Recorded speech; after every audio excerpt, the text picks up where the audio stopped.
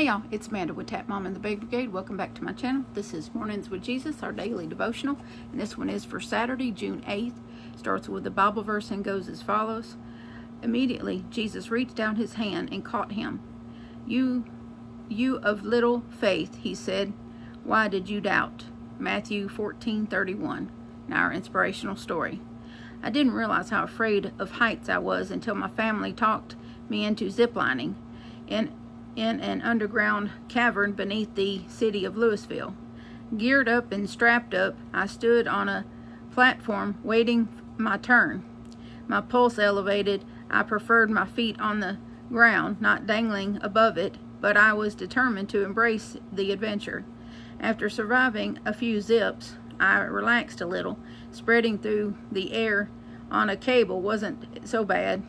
Speeding through the air on a cable wasn't so bad. Then we reached the rope bridge, suspended 10 stories above ground. 1 foot after another, I balanced on wood planks and ropes, panic expanding in my chest. The bridge supports 400,000 visitors a year. It can support me too, I reminded myself. My legs wanted to freeze. My eyes wanted to cry. But I focused on the guide waiting at the end of the trembled my way across. Walking on ropes 100 feet above ground felt as unnatural to me as walking on water must have felt to Jesus' disciples. Peter, stepping out on faith doesn't feel natural either. I look down and see how hard I could fall, or I look ahead and see an uncertain journey. I hear doubt thunder in my ears and feel fear pouring down. What if I fall? I may flounder, but Jesus won't. Like Peter, I could sink, but the Savior won't let me down.